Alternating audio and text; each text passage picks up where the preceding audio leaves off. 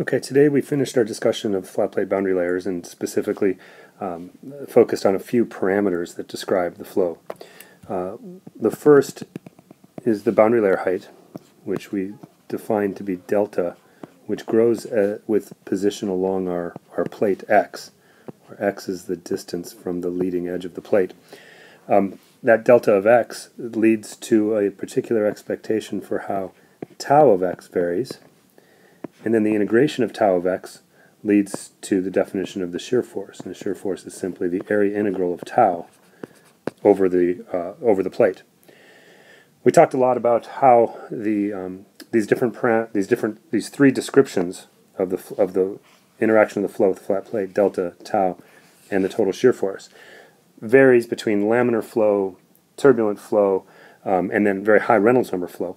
I think for the purpose of a summary here, I'll focus on the total shear force, which is a friction coefficient times 1/2 rho u0 squared times the width times the length of our plate. And that friction coefficient, CF, is a function of the plate Reynolds number, REL, where REL is u0L over nu. The summary figure of this, which would appear in the text, I believe it's figure 9.15, sorry. 9.15 is that REL versus CF has a particular behavior versus Reynolds number. So we have a laminar region, a turbulent region, and a transitional region. The transition between laminar and turbulence occurs at an REL of about 500,000, a number that reappears a few different times in our various analyses.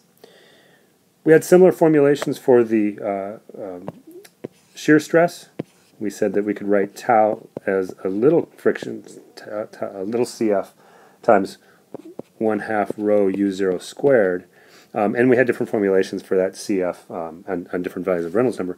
In that case, CF is a function of now REX, where we replace L with X in that formulation.